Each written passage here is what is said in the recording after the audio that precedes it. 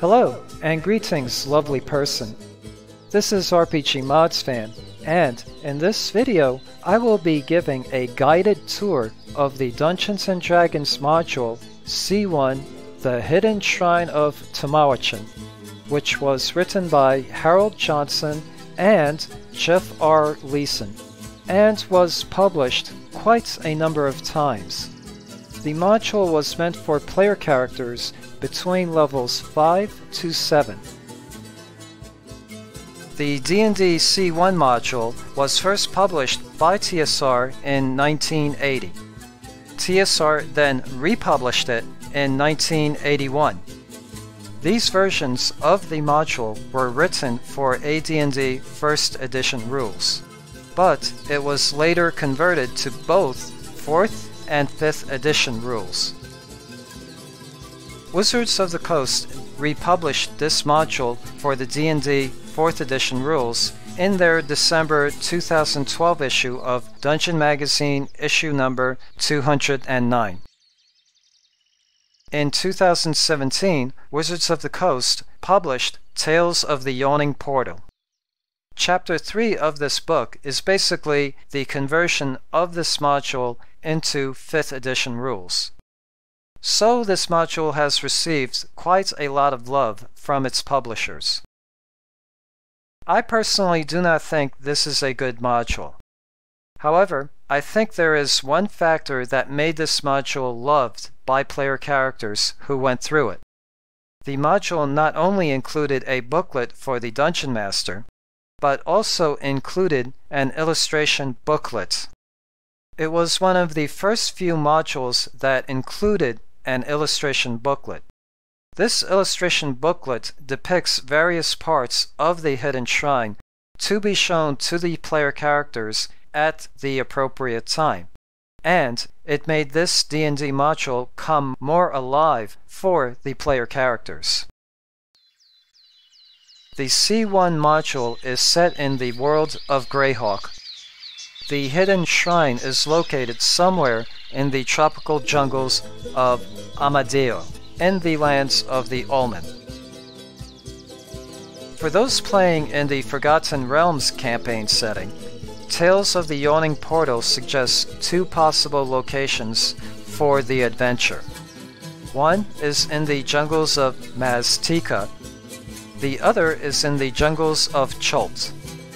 Tales of the Yawning Portal has also given possible locations in the Dragonlance and the Eberron campaign settings. The C1 module introduces the ancient Ulmen Empire to the world of Greyhawk. The people, society, mythology, culture, and civilization of the Ulmen are based on the Mesoamerican societies, mythologies, cultures, and civilizations of Earth, specifically the Mayan, Aztec, and Toltec civilizations. Many of the rooms are decorated with figures, statues, and murals in the style of these Mesoamerican cultures.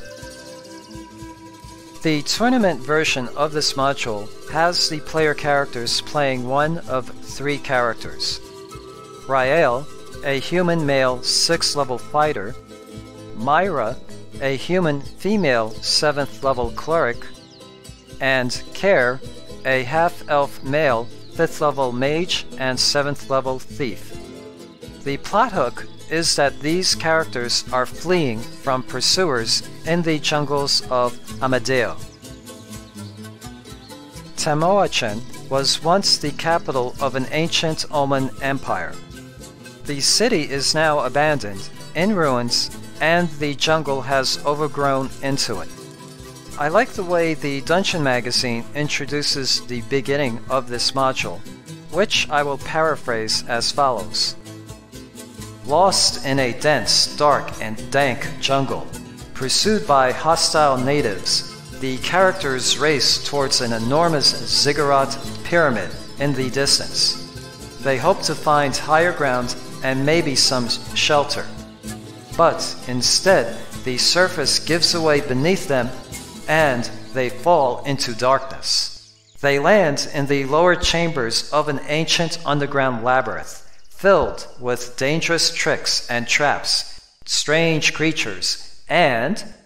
Okay, I better stop here because we are getting into spoiler territory.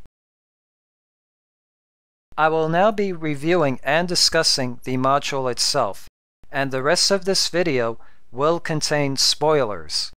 Unless you are a dungeon master who will be running this module for their players, or are a player who already played through this module and are watching this video for nostalgia purposes, I would suggest not to watch the rest of this video. The basic plot summary of the C1 module is: the player characters explore a stepped pyramid deep in the heart of a tropical jungle.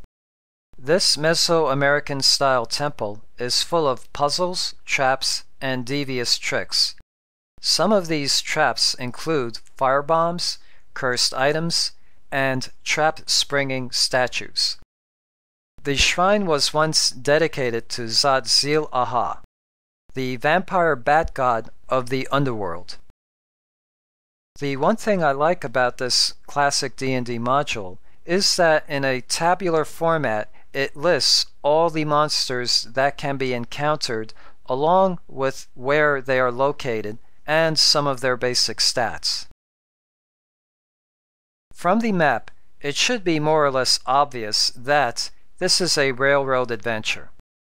This is not surprising since this module can trace its origins to 1979 in a tournament play. Most all of the lower level is filled with poisonous gas. Barring magical or otherwise intervention, the player characters have 1 hour to get through the lower level before succumbing to the gas.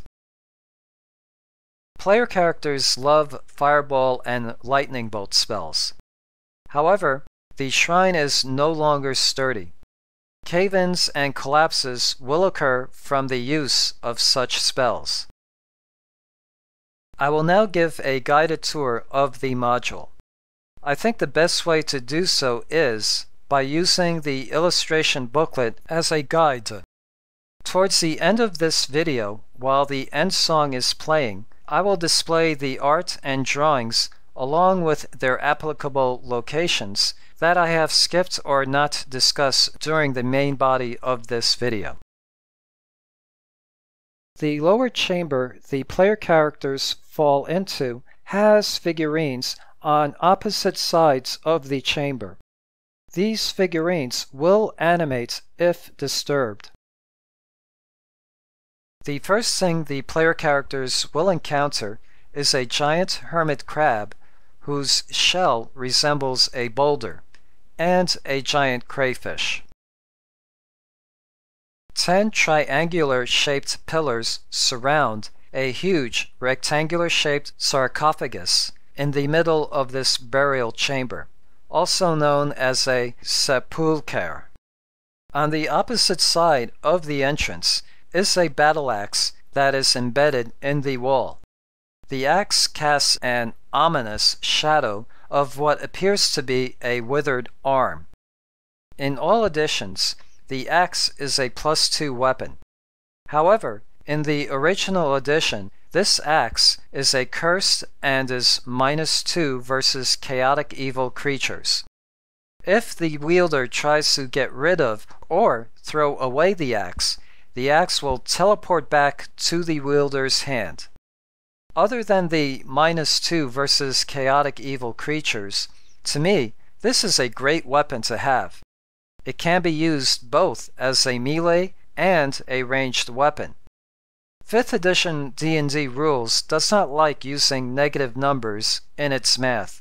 So, in the Tales of the Yawning Portal, the axe's -2 stat and teleport capabilities have been removed.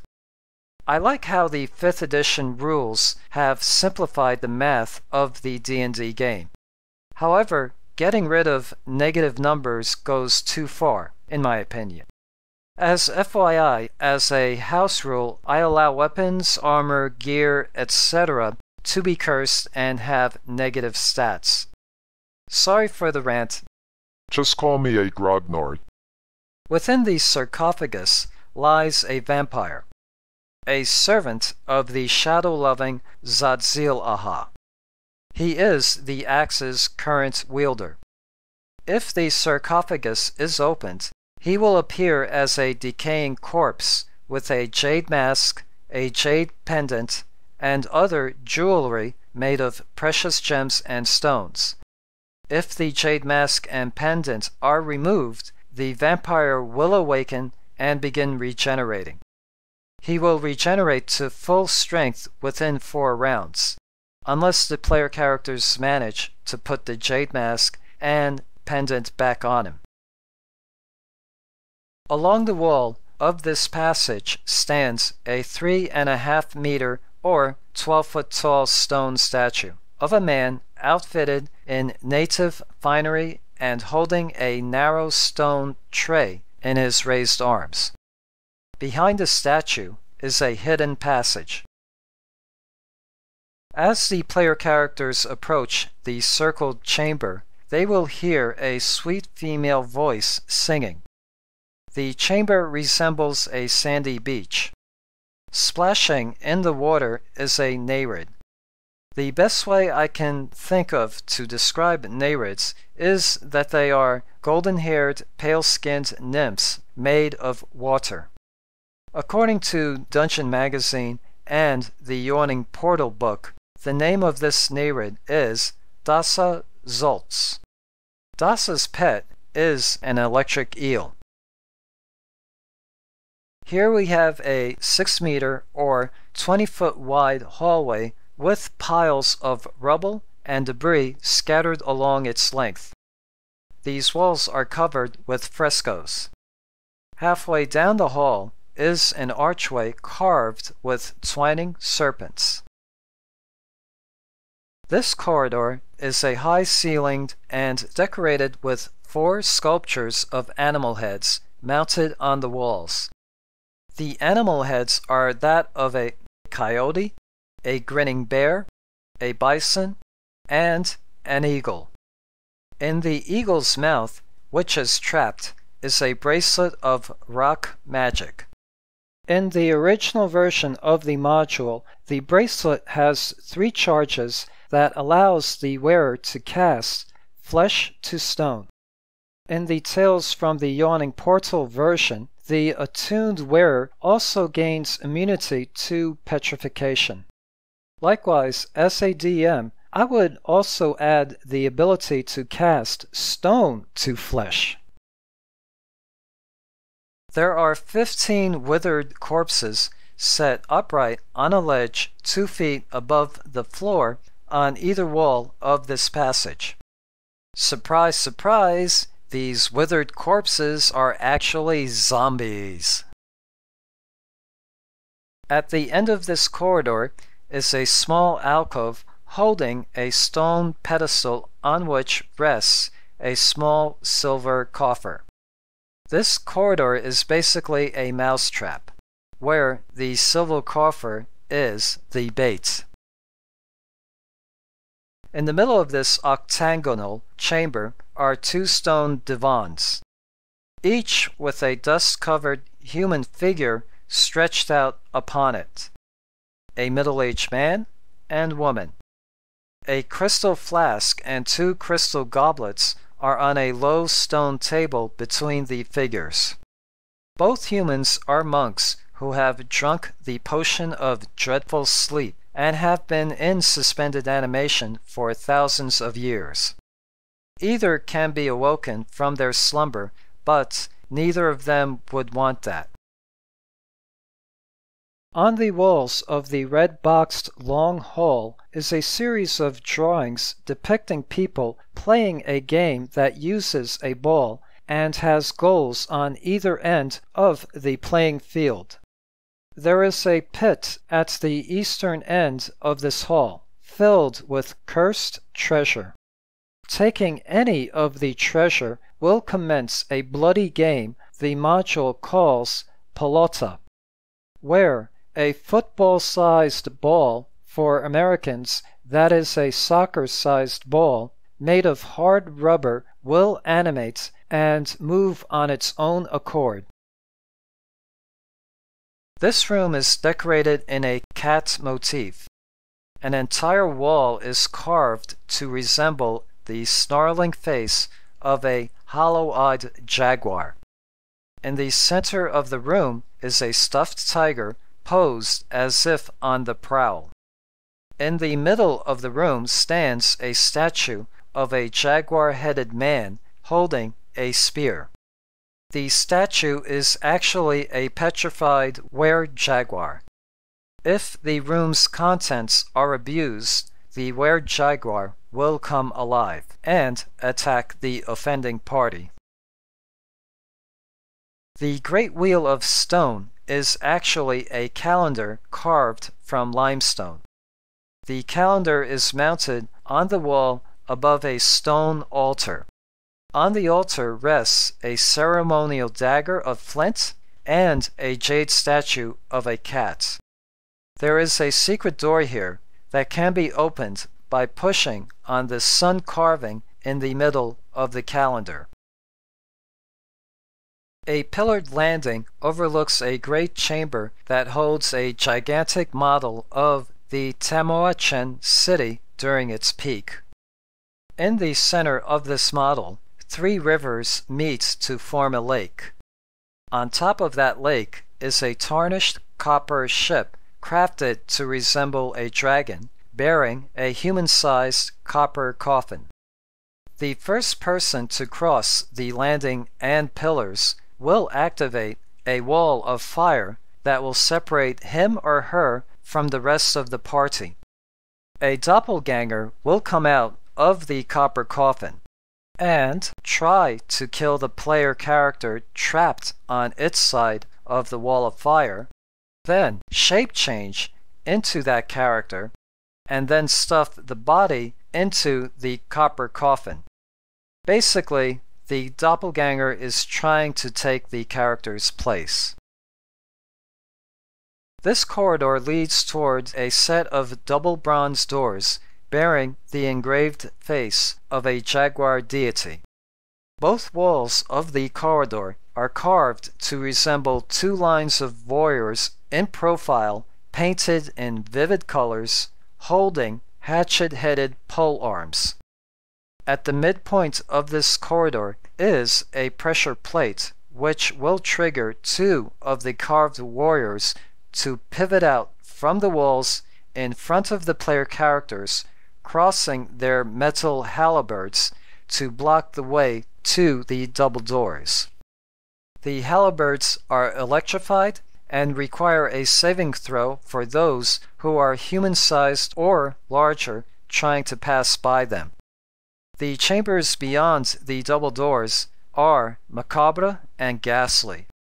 Flayed human skins are tacked on the wall opposite the double doors, forming a gruesome tapestry. Skulls, bones, and broken weapons can be found on the floor. The air smells of barbecue. These are the chambers of Zipe. Zipe is an Oni, also known as an ogre mage. He has a taste for barbecued humanoid meat. Zipe has a panther as a pet. Given how much emphasis the module places on jaguars, I find it surprising that there are no jaguars to be encountered within. In the center of this room is a withered tree that looks like a leafless willow tree rooted in a terraced depression. The bottom of this hollow is filled with oily water. The leafless withered tree is actually a polyp, which is equivalent to a roper. Finally, we're getting to the upper tiers of the shrine. The stairs that lead to the second tier of the shrine are wet and slippery. Going up the stairs will trigger what appears to be a dragon that breathes steam at the top of the stairway. In reality, the dragon is a stone statue, and all it can do is breathe scalding steam on those in the stairway. the steam does relatively minor damage.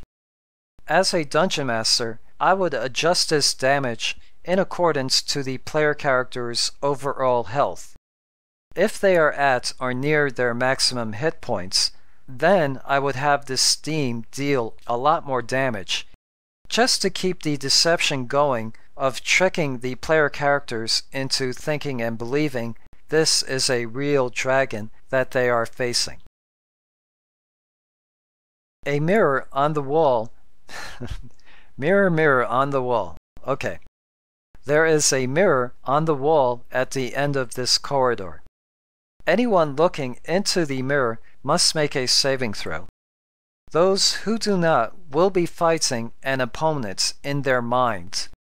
To others, the character is paralyzed and endlessly staring into the mirror.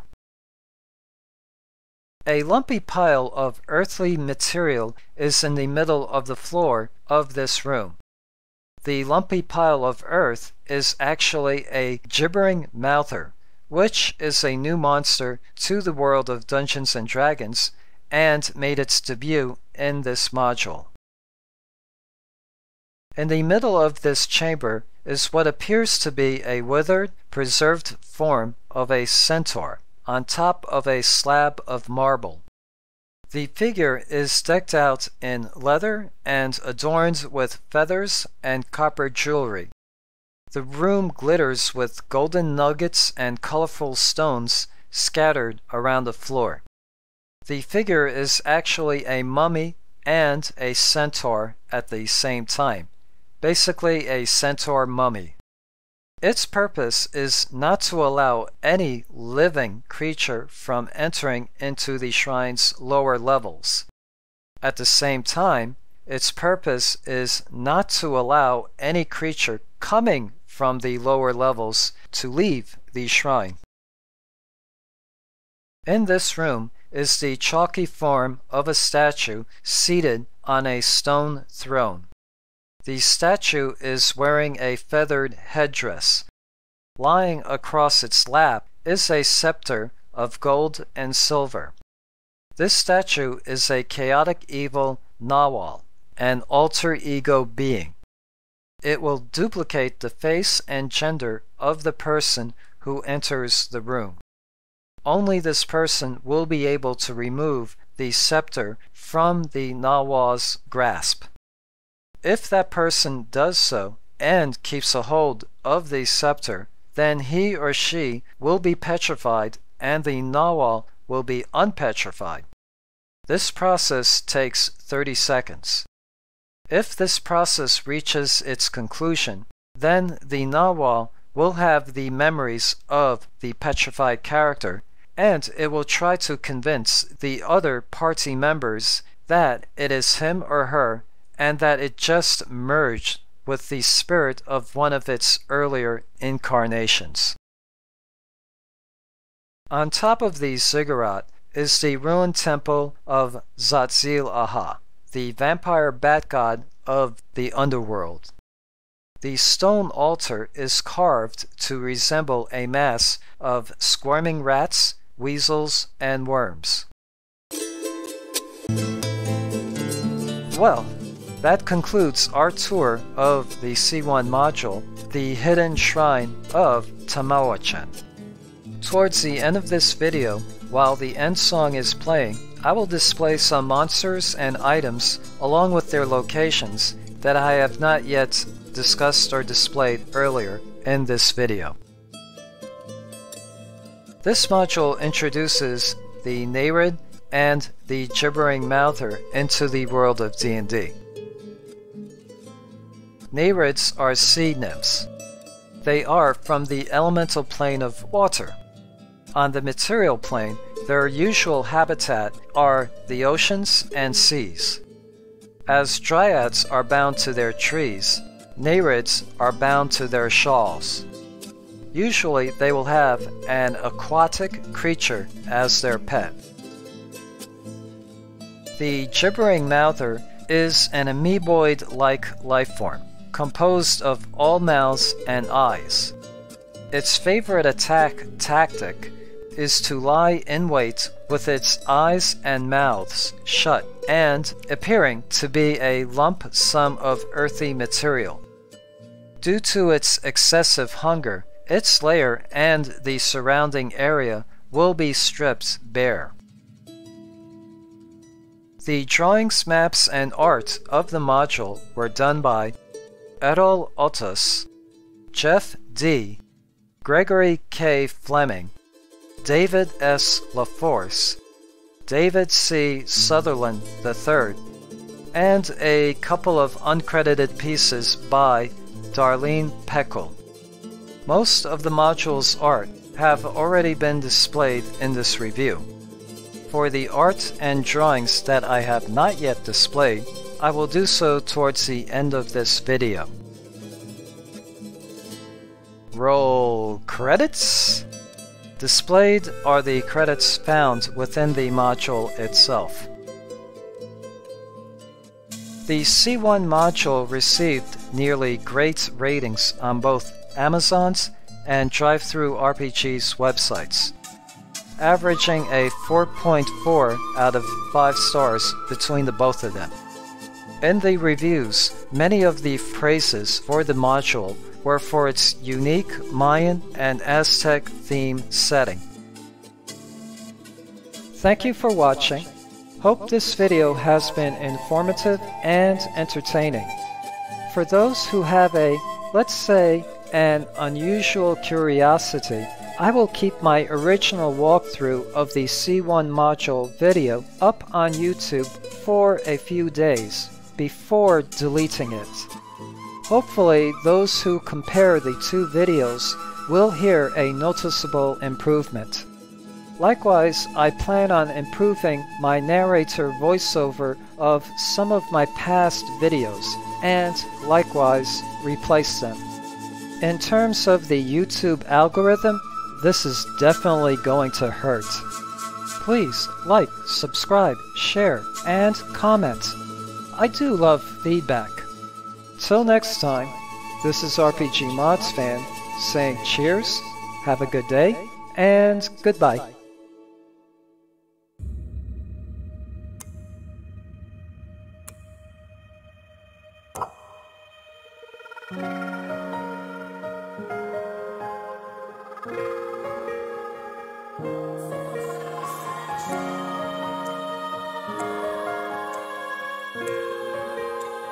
Thank you.